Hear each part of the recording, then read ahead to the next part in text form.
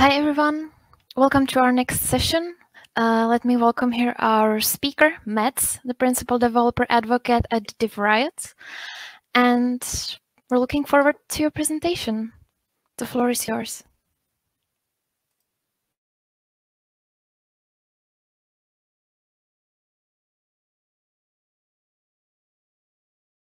Thank you very much. So let me share just the screen and we'll be good to go. Okay. Awesome.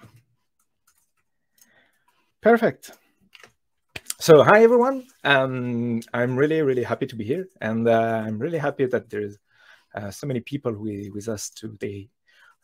So we're gonna talk about the design systems and how to work with design system from a developer perspective.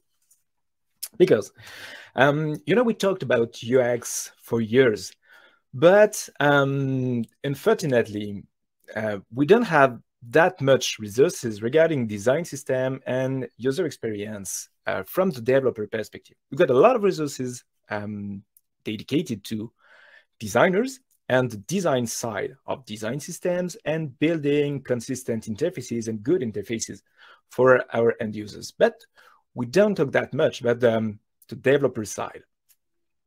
And the fact is, developers are users too. Just we have other needs because we are using tools that our end users are probably not using, except if you are doing some kind of dot fooding with your own product. But in a sense, we are still the same thing as anyone. We are still users, but we need dedicated tool for our very own work. So we've got plenty of designer resources, not that much dev-oriented, dedicated to design system and what it is and how to work with them. The idea of this guide is to try to give you some advices and some tips to start a design system from a developer side from scratch. So as a reminder, at first came the atomic design principle and the atomic design pattern. So in a design system, you will have different aspects of your complete interface and your complete system. So the first thing is your design tokens. They are holding the different variables and the different common sense of your brand and what it is, and it describe your identity as a brand, as a product. Then you've got a design kit, which is finally how you are exploiting these design tokens, and that helps you to finally build the basic elements, basic blocks of your interface and your application. Then upon that, you are building a component libraries containing the different kind of elements and the different kind of components that you do need to use to build your final interfaces.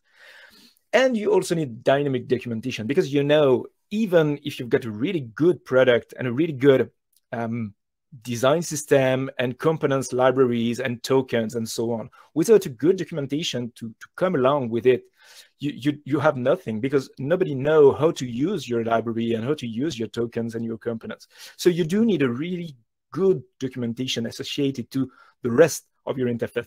Both of them, the whole stack of those four elements finally forms what is a design system from a developer. So design system are just here to help people to deliver better products in a better way. So if I go back to the atomic design principles and atomic design pattern, when it was defined by Brad Frost, something like 15 years ago, something like that, I guess, we have this definition. We first have some kind of organic approach to what is a design process and a development process, and how to make them consistent in the overall experience.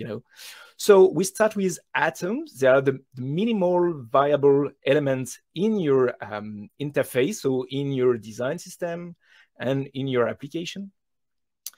Upon those atoms, you are building molecules, and those molecules are finally some kind of aggregating different atoms to form advanced elements. Then you could build organisms, and organisms are some kind of compositions of your molecules. So you are compositing your different parts of your interfaces by building different kind of components. Then, using those organisms and those molecules, you can build templates and iterate those templates to build final pages that you are powering and giving to your end users. Could be pages, could be views, could be whatever you want and whatever you want to ask it, depending you are building a static website or a web application or whatever. So from our perspective at DevRiots, because we are building a product oriented to design system, we prefer to see this in this way. We've got design tokens at the center. They are the single source of truth that are finally helping designers and developers to get in sync together. And those design tokens are finally nurturing the design kit by itself, and also the components library, and also the documentation side. And having this in this shape help every kind of people in this front-end area that are designers and developers and product manager and QA testing and so on, to all work in sync upon the same kind of elements. So we want to build components, and we want to build components that are first reusable, so they could be agnostic, and you could use them in any part of your application and reuse them in different kind of variants, depending on the context you are using them. We want them to be testable, so it will be easier to finally focus on kind of issues occurring in a specific element and fix those issues in those specific elements rather than try to fix the entire application, you know. We need them to be customizable, so we will be able to finally have some kind of variant of theming or things like that to improve the final user experience with the overall interface. And we want them to be collaborative. So any kind of people could contribute both on the code side and the documentation and the design and so on. So what do we have at the design system foundations? First, the design tokens. First step. Your design tokens are finally some kind of atoms in the atomic design system pattern.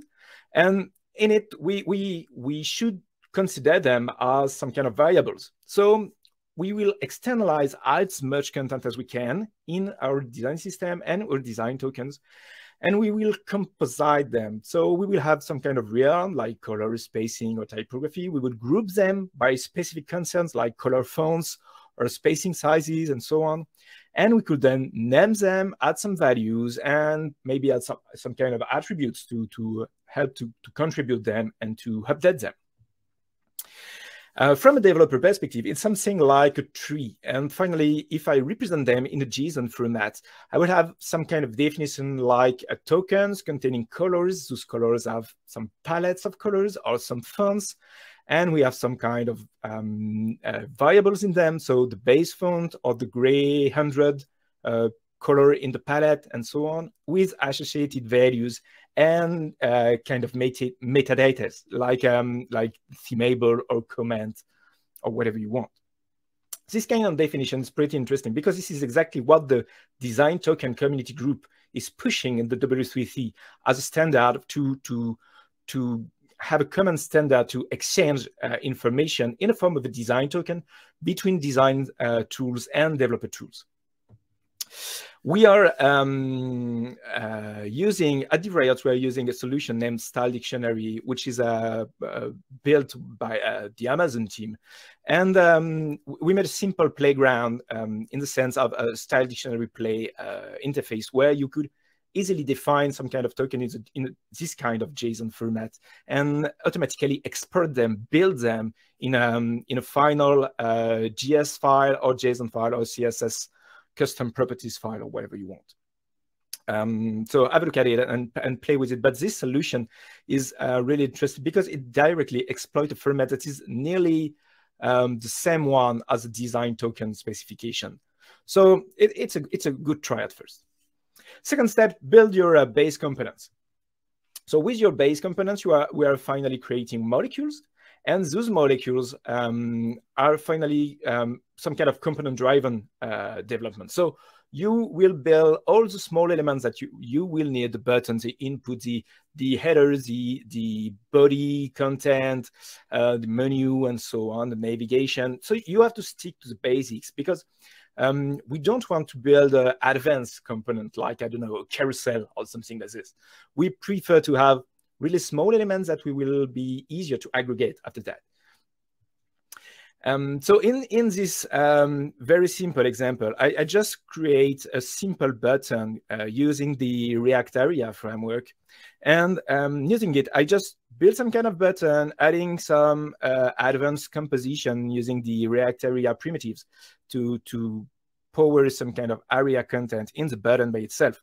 And I just expose it, and after that, I could reuse it in the other side. So I could import my button and get access to my button, and finally have kind of variants like a small one, a medium one, and so on. Then I could exploit the token in the styles of the custom element itself. So I will exploit my tokens by just importing them in any form that I want. In this one, I use a CSS module in the form Sass file, but I could also rely on any kind of styling libraries, styled elements or something like this, by importing the token in any formats, because the tokens are finally burned in a specific JSON format, but are exported in any kind of format that I want, and I could exploit them finally in the final component. Third step, documentation. You do have to do it, and to do it probably the right way to help people to understand how to use your component. I really love this approach, which is the diataxis framework. And the diataxis framework is saying that you are splitting your documentation in 4 parts. The first one is the tutorials. They are just simple steps that you could reproduce over and over and over, and always having the same result at the end. This is the best way to get started with a new project or a new component, a new element, something like that. On the other side, you've got the how-to guides, and the how-tos are finally an approach where you are solving specific issues. What will I do if I want to use my button in this specific context, or with these specific frameworks, and in these specific kinds of views, and so on. So they need a prerequisite context, but when you have it, you would just have to follow the guide and finally have the expected results. On another side, you've got the explanations, what are more kind of some kind of FAQs, the historic explanation of the component by itself. So why do we develop this component this way? Why do we embed those kind of primitives, those kind of React Area primitives or something like this?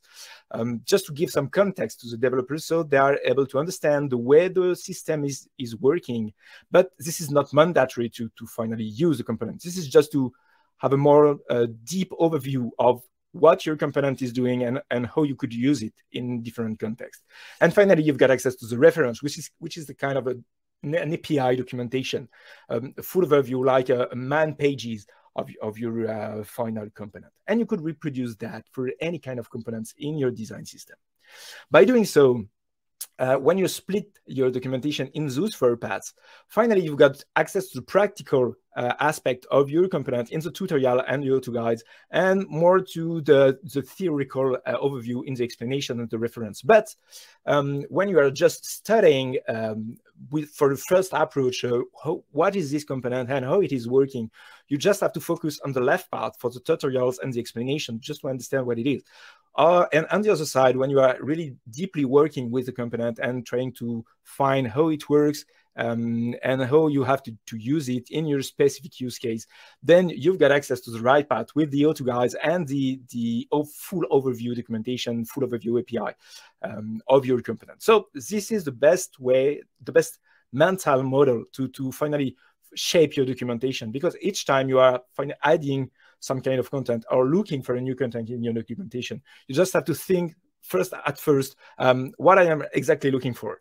Is it some historical approach, a specific guide, getting started, an overview documentation? And that's where you are looking for your final documentation for your component. But because we are working on dynamic content, we do have to build a documentation that is embedding exactly what we want, because what we are shipping at your end users at the end is not some kind of documentation. It's not some kind of design at all. It's code. So code is finally the single source of truth of your design system and of your overall application, because this is what you are shipping to our end users at the end. So your documentation may take care of those code as a single source of truth. So rather than just reproduce some kind of content and some kind of code in your documentation and having to keep it in sync with your code, so each time you edit the code, you have to edit the documentation to reflect your changes in it. You probably have to just import the code into documentation and have live documentation in it. And this is exactly what the MDX format and or the Markdown in JavaScript or the JavaScript in Markdown format stands for. They are finally just a way to embed your components directly into your documentation. In the left elements, this is where I'm importing the chart components, and I put the chart directly into my Markdown content, which is the best format for my documentation. Or in the right side, this is a Markdown JavaScript, and I'm just importing some kind of element, and I just suffix my code block with a specific content. Here is a previous story. So I know that this code, which is my final component, my card, will be finally rendered as a form of the story directly into my documentation. So by doing so, you are able to code your documentation, which means that you could directly embed some kind of playground, some kind of props tables that are dynamically extracted from your code and put right in place in your documentation. On your right side, you're looking to Backlight, which is the design system editor we are building at DevRiots. And in this documentation tab, you are seeing a documentation, which is a live documentation with a live playground and a live props table, and you don't have to write them directly in the documentation. They are just extracted from the component you are documenting. Fourth part, test them and test them hard. So unit test your component. You could use any kind of regular framework that you want to use, but you do have to test and to unit test your components, which means testing the rendering, testing the result, testing the user's interaction to make sure that anything is covered and you won't forget anything in any case of use of your final components. So test them extensively. Take the default values, the properties, the different slots, and what they are supposed to receive, and use any kind of framework that you want. You are not constrained on any kind of frameworks, but do it and do test your architecture. So to make a future-proof architecture in a sense of a design system, you have to focus on different themes and variants for your final application. So to do so, you have different kind of example, but the best way is to defining some kind of default and extend those defaults. In this example, this is a way of extending defaults tokens in a CSS custom properties way, but you could do that in any kind of format. So in this one, I just defined different complex elements by just defining some kind of different variants, the light one, the grape one, and so on. Then I will define what is the default version, and the default is finally just a remapping of my light elements into the default values of my final tokens in my application. And I could define some kind of variants by just targeting some custom attributes or custom elements, and I could redefine and override my default tokens with my specific content for a specific theme or specific variants or something like this.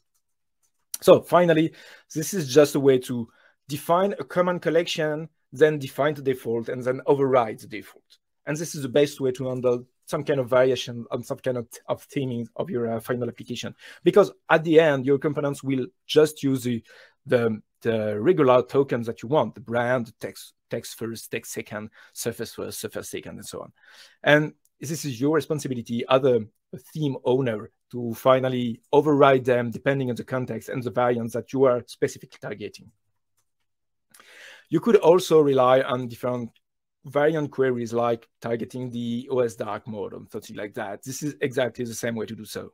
So it both allow to have variants, but let the hand on the final user to specifically choose which kind of variant he or she prefer to use in the final application.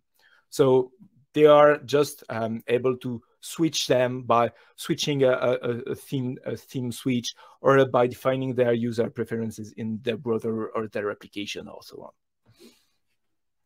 on. It finally allows you to have a live version of that. If I go back in Backlight and see this kind of example in application, I have this theme switch in my documentation, because my documentation is coded by the rest of my tokens extracted from my application. Then my documentation is inheriting these different kind of variants and values coming directly from my design token of my application. So I could also preview live in my documentation what is occurring on my different components for those specific variants and so on. Then advanced composition, you are able now to build some kind of organisms and templates. So we will be able to build advanced component based on the default primitives and the default ones, like building a big dialogue using different kind of elements like a dialogue title, or a content, or a button that you are directly re-importing, and so on. So now we could build those big organisms, and those big organisms are also using some kind of composition for the theme and for the aspect using the tokens, which means that you will be able to finally just build some kind of advanced definition like button models and so on, that are finally a composition of your different theme and variations in that. Then you will be able to release it, and this is a final step of your design token. So distributing it as a library format and having some kind of exporting the package, building a monorepo architecture, and push them everywhere in a registry where it will be able to be reused directly from your final application. So you are just distributing your design system as a library, and you will be able to reuse it anywhere in any kind of format. Then you will be able to reiterate it and having your final components ready. So designers have high-level tools, and us as developers need the same kind of high-level tools to build the design system that we want. The idea behind that is that you will be able to shift left to your design system. So shift left the complexity, meaning that you will solve all the different issues that will occur in the components themselves rather than in the application itself. So that will be easier for maintaining it for the future and make it more robust in time. So keep in mind that developers are finally just users just like you. I thank you all. I'm Mads. I'm a principal developer at DevRiot. We are building different tools oriented around design systems and components like Backlight you saw in this talk and in different demos. I thank you very much for being there with me, and I hope you now see a bit more how to architecture design systems from a developer perspective. Thank you.